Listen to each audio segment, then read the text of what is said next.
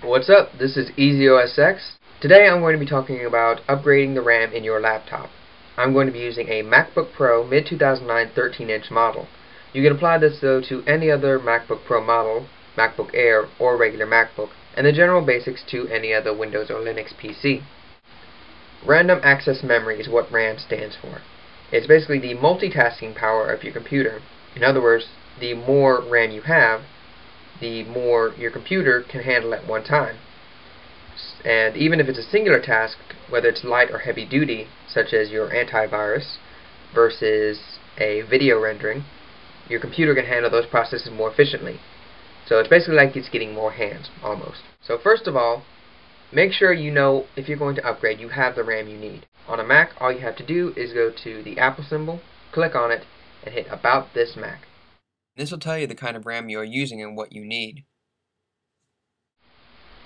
If you're on a Windows PC, you can generally hit My Computer, System Properties, and it'll tell you what kind of RAM you need. Or you can just right click on My Computer and hit Properties from the Start menu. Now, 4 things you're going to need for your RAM.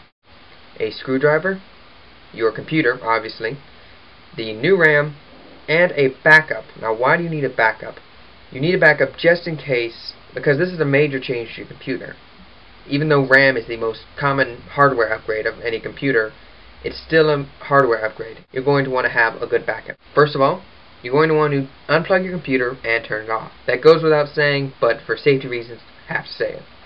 Next, you're going to want to de-static yourself. In other words, touch a metal pipe or something like that a couple times. Make sure you're not wearing any kind of clothes that are really staticky. And you don't want to be in a humid environment either, because both of those things can mess up the insides of the computer, because you're going to be opening this up. Next, you're going to want to take your computer and unscrew it. Make sure you have the right size screwdriver, because if you don't, you can strip the screws and then you can't get your computer open, or you can't put it back together properly. So I have these screws here, and I'm going to be undoing them. Make sure you get the right screws in the right place. You don't put them back in different slots.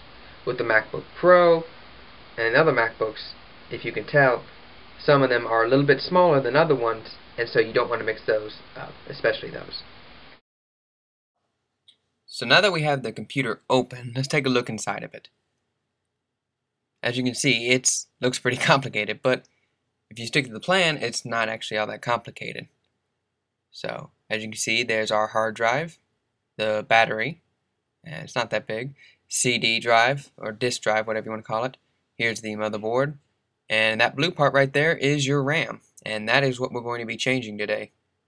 So to take out the old RAM, just pop open the hinges like that. The RAM should stick up, and you can gently lift it out and hold it on its sides. Now that one's the easy one. The second one, the one underneath, is going to be trouble.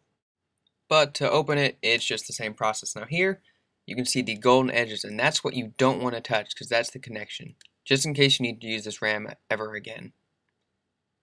So now that we've got that done, we can put in our new RAM, which you have to actually open first.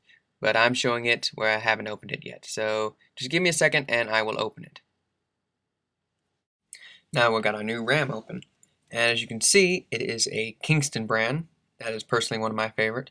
Now when you go to line it up, to point out, there's a little notch. See with the golden bars, there's a notch there? You want to line it up just as your old RAM was. If you try to jam it in the wrong way, your RAM could break. Now as we plug it in, I flip it around because I realized I was putting it in wrong, and you just snap it in. Make sure the clips catch on. Then just put in the other one, same way. And again, make sure it pops, make sure the little things on the side are closed. Then when you're done, put your case back on, and very important, again, you actually put that on the right way. So I'm checking, and of course, I have to flip it the other way. Thumbs up. Yay for me. And you just plug in your screws, just like we did at the beginning. And again, to emphasize, put in the screws the same hole they came out of. It's very important that you do that. One final step, once you've got them all screwed in, make sure that the backing is on tight, make sure all the screws are all the way in, and just listen for any rattling noises. Then all you have to do is open your new laptop, or old laptop, and turn it on. Now, a couple final notes. First of all, listen for beeping noises. This can indicate that your RAM is not installed properly and the computer cannot find any. You're going to know what beeps I'm talking about when you hear them. Next, check that the computer has acknowledged the new RAM you've installed. You can do this by going to the About This Mac feature, as previously stated. Finally, watch out for any weird behavior your computer may exhibit, or any other kind of quirks. An example may be a kernel panic. Example! If you experience none of this, then your RAM is properly installed. Thank you for watching my video. My blog is easyosx.wordpress.com and you can check out more there. Thank you.